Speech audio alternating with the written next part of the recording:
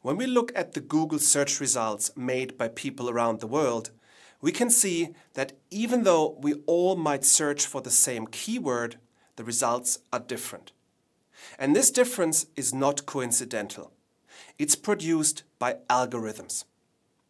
Algorithms are complex codes that largely determine how information is flowing online and that decides what information appears on our screens. Google, for instance, uses 57 different signals to generate personally tailored information, ranging from our geolocation, the type of device and browser we are using, to our digital footprint and browsing history. If you go to Google and make a search, and your neighbor makes a search, and your neighbor makes a search, they will be different because Google understands your context.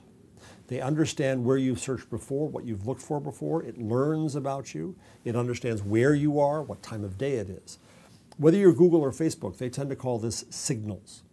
And the truth is that Google and Facebook are in the signal generation business. That's why Google has telephones, because it's a great signal generator. It knows where you are, where you're going, what you've done in the past, and it can then try to anticipate your needs. So when you make a simple request for a search on Google, you're not just searching some neutral body of knowledge through a neutral algorithm. Instead, Google is your agent. And based on what it knows about you, based on the signals that it has gathered about you in the past, it's going to try to give you the best possible answer it can. Indeed, even before you ask for the search, Google will try to anticipate your needs. So now if you use a smartphone, if you use an Android phone with Google Assistant, it'll be telling you that you have an appointment coming up. It'll be showing you your plane reservation and what you should do about that and how long you should leave to get to the airport. These are the beginnings of Google anticipating and thinking for you. Think about what that means. It means that there is no more neutral internet. The processes for which information arrives on our screens and enters into our minds are far less all-viewing, multifaceted and diverse than we tend to think. Asked by a journalist about the algorithmic logic of the Facebook newsfeed, Mark Zuckerberg answered that a squirrel dying in front of your house may be more relevant to your interests right now than people dying in Africa.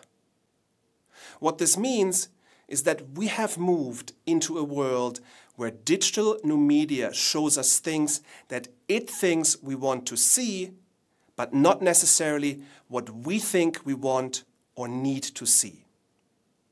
As Eric Schmidt, the CEO of Google, said, "It will be very hard for people to watch or consume something that has not in some sense been tailored for them." In other words, the algorithmic nature of digital new media platforms generates a filter bubble, where we as media consumers no longer decide what enters into our screens and what is edited out.